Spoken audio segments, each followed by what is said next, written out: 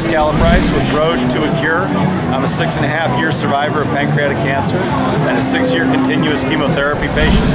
I'm riding my motorcycle 42,000 miles this year to raise awareness for the disease. It's a Victory Vision. It's been generously donated by Victory to help our cause. They provide the bike and all the service, as well as a lot of other great sponsors like ATRA and 858 Graphics, Angel Print. These folks, we couldn't do it without them. My riding experience in the last year has been 13,000 miles so far of my 45,000 miles since February 23rd we've been on the road. Really, the reason that we're out here doing this is pancreatic cancer is the #4 killer among cancers, and yet it receives less than 2% of the federal funding. So Road2ACure is really it's a motorcycle-based PR campaign to raise the visibility for pancreatic cancer. Federal funding of 2% is just doesn't work. It's got to be changed. As far as riding, this is a beautiful country. In the last, I don't know, 3.5 months and 13,000 miles, we've covered most of the South. I would say that favorite riding roads, West Virginia is really high on the list, and Colorado, the Arizona desert, the Four Corners region. But I would say really Durango, the passes over Durango and out in Monument Valley are just stunning.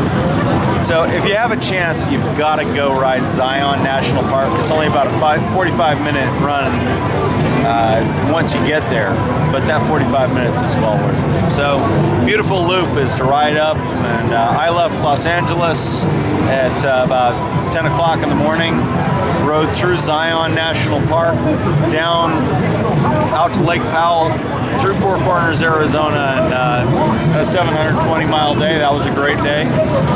Rode coming out here to Ohio Bike Week, did an Iron Butt. I left just 50 miles east of Durango and rode across the Rockies, and 1,000 miles and 24 hours later stopped in St. Louis. Probably my best experience on a motorcycle is just about every day. The different places you ride, the scents, being immersed in this world.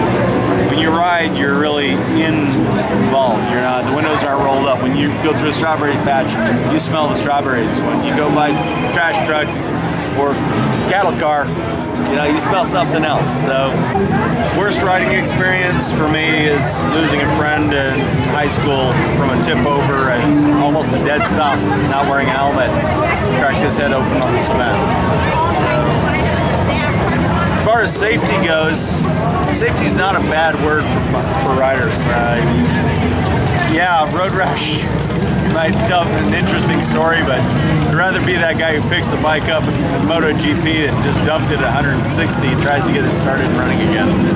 I ride a lot of miles. I'm riding 42,500 miles, 1 mile for each person diagnosed with pancreatic cancer this year. And you bet I'm wearing back armor, full face helmet, knee armor, hip, elbows, shoulders. If you're going to push the odds for that long, you got to do something to protect yourself.